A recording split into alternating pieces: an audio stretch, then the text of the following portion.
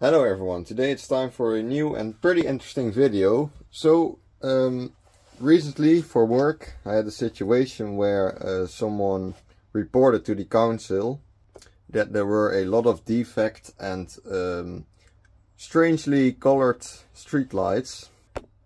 And when I looked at the location, I exactly knew what was going on. Since there's like a Dutch lantern, which was one of the earliest LED lanterns there existed, that now has a lot of problem with defect LEDs, and because some LEDs and specific colors are fill earlier than others, they start burning weird colors.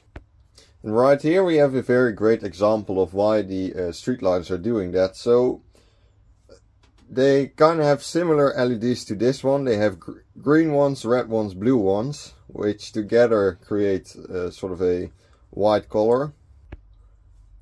Which these streetlights that we're talking about were actually meant to be like moonlight colored, which is kind of a greenish white. Similar in the vein of like a burnt out mercury vapor bulb. But since they are quite old LED lanterns, some of the LEDs have burnt out, and those were mainly the blue ones and the green ones. But the red ones mostly still work, and what you basically got in that street is that a lot of red LEDs still work, but the others kind of failed. Which basically created like a disco effect with lanterns burning all kinds of different colors.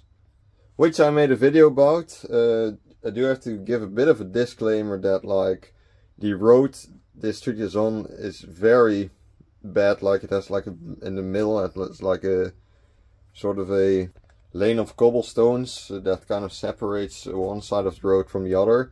But it's very narrow and I had to record, and it's like a very bumpy road, so the footage is not too great. But still, from that video you can kind of get the idea.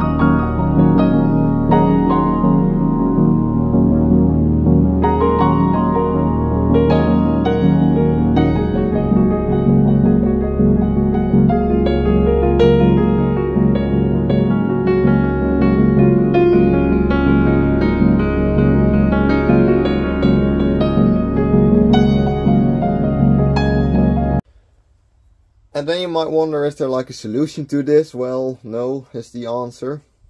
Because these lanterns are from 2010, and back in that time the story went that like LED never really burns out, or burns out after like 40 years, which I mean turned out to be a complete lie.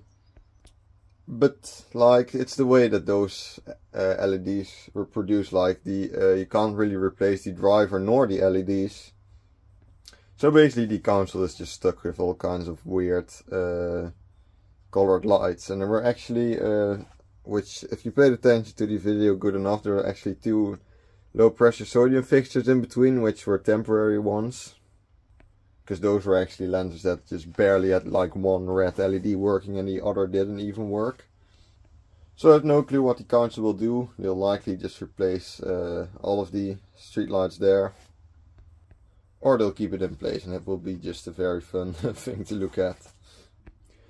And in my opinion, it still makes like the older LED fixtures more fun than the newer ones, because I mean they have obvious faults, and it's quite funny that they start creating like red light or weird greenish light or blue light out of nowhere, which is kind of fun in my opinion. Makes it a bit less boring than it actually is. But please let me know what you think about the situation.